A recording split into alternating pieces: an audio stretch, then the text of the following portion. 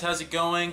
So every single year I do my goals, of that year, and this is really a time for me to kind of reflect on some of the stuff that I want to accomplish and things like that. I don't do New Year's resolutions. New Year's resolutions require an immediate act, and I don't, it's a new year, so I don't see the big deal in, it's just another year. So what's gonna change in you now that didn't change in you before, So instead of doing these immediate changes, which are like New Year's resolutions, I just set up goals, which are something that you continuously work towards to. And that works out better, for me personally. So far I've had good luck, with my goals, and I've been able to accomplish them every single year, the ones I set out. And by no means do I if you guys are going to do this, just keep in mind something. You guys are going to notice I'm only going to talk about 4 things here. Usually goals, like in terms of big achievement goals, are like 4 or 5 things, that you want to accomplish in the year. You don't need like 10 or 20 goals that you want to do. That's too much. Make big, significant goals that will take time, and set those. Don't do stuff like, oh, I want to get a new phone, or I want to get, this game or that game. Just set up something that takes time, something that takes work to be put into it, and that is what, one of those goals should be. So try to narrow it down to about 4 or 5 significant goals that you, really want to accomplish for the year, and just continuously work towards that, alright? So let's get started with my goals, alright, my personal goals. The number 1 thing I want to do is get 25,000 subscribers, alright? This is something that, I've been setting every single year. So last year was 10,000 subscribers. We ended the year with a little over 14,000, so that was pretty impressive. So now I want to do 25,000. We already got a pretty significant head start, alright, which is pretty cool. And so moving into, this year, I want to work towards that 25,000 goal, alright? Once I hit 25,000 subscribers, I think that's pretty much going to be it in terms of me setting goals for a subscriber base, because that to me is like a good spot. That's something that I feel like myself, I can be really satisfied with. So I may sit there and say, all right, well, I'm gonna peak myself at 25,000 subs, and work, not keep that in mind as much as, moving forward. And keep in mind that, subs don't really significantly matter in terms of, because sub count does not always equal view count, right? But getting into press events, things like E3, they do look at subscribers as something. So, that is, it does carry weight when going into, those sort of, topics and aspects. So 25,000 subscribers is my goal for this year. I have confidence that we can pull it off. I'm pretty excited for the new stuff that's coming up, especially with all the games that are going to be coming out. I'm really, really excited, so really looking forward to that. My second goal of this year is to pretty much significantly get into writing the story for the meat of this game project I'm working on. Now, I've hinted at this, bits and pieces, and this is something that, it's grand, right? So it's not as... It's not a small project by any means. It's a large, in every single aspect, this is a AAA project, right?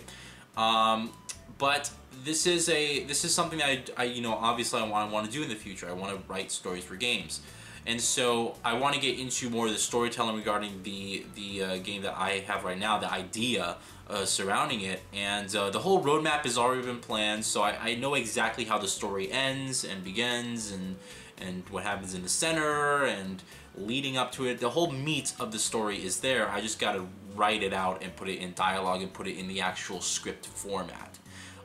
So this is going to be a pretty significantly long story, so this is going to be a really significantly long script. The good thing is, for myself at least, the story is linear, so there are no multiple pathways and endings, although you do have choices into where you want it, what you want to do, and how you want to play, right? But in terms of the ending, it always ends the same way. And I needed it to end the same way because I needed control over the story. I needed to tell a really good story. And it is the first story I'm really writing for a video game. So that being said, I wanted to sort of not make it so significantly difficult for myself and have all these strings, that I have to attach somewhere. Instead, have a good really good, solid, linear storyline. And so that's what I'm working on, and that's what I want to start doing this year, is actually writing and working on the meat of the script for that storyline. The third goal of this year is to actually put a significant amount of savings into my account, alright? As I'm getting older, you know, and I'm not going to sit here in this room forever and just, you know, live off of my my parents', you know, wealth and stuff like that. So I need to start, what I need to start doing is building a solid foundation for myself to, you know, survive and be on my own. You know, that's really the really big thing. At 21 years old, I'm still technically young, so it's not anything, you know, that I need to like rush and try to find somewhere soon.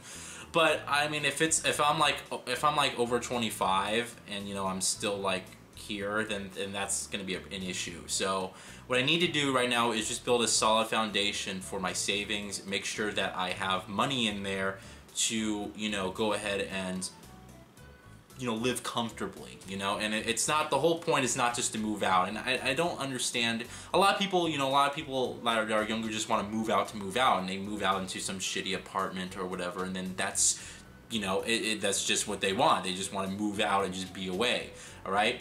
Myself, it's like I don't want to just move for the sake of moving, you know. The whole point is to progress in your life. It's not to, you don't want to, you know, do the whole roller coaster ride where, okay, I'm doing really well, then I do really shitty. I'm doing really well, I'm doing really shitty. You know, you don't want to do that. So what I want to do is I want to, you know, again, move forward and like progress. You know, it's not just to find a place, but to find a nice place and to find a place that I can comfortably afford as well.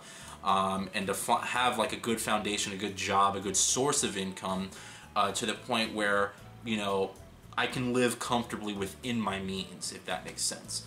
So I gotta make a save. I gotta really just save, you know, like build a solid savings foundation for myself in order to achieve that. So I'm not going in there just, you know, blind like a lot of young people these days. So definitely gotta get that started, and you know, that, looking forward to that. So it's gonna be pretty good. All right, and the last and final thing that I want to talk to you guys about for my goals is the it's just regarding my career. This year I want to break into the video game industry, and I want to actually, you know, get involved in a studio in some position and things like that. My passion is not programming. My passion is not drawing or anything like that. My passion is storytelling, directing, and producing, right? Those are the meat of what I want to do. Pretty much considering that's pretty much what like Hideo Kojima does. You know, he directs, he produces, and he, you know, writes the story for the game. But he's not a programmer. Yet he's like the creative vision behind the whole project, and that's essentially the position that I want to be.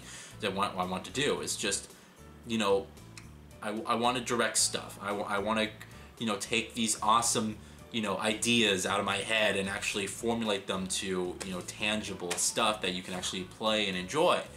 And this is something that actually may be happening sooner rather than later. I'm actually going to be heading to Naughty Dog this weekend to, you know, do some play testing for Uncharted 4.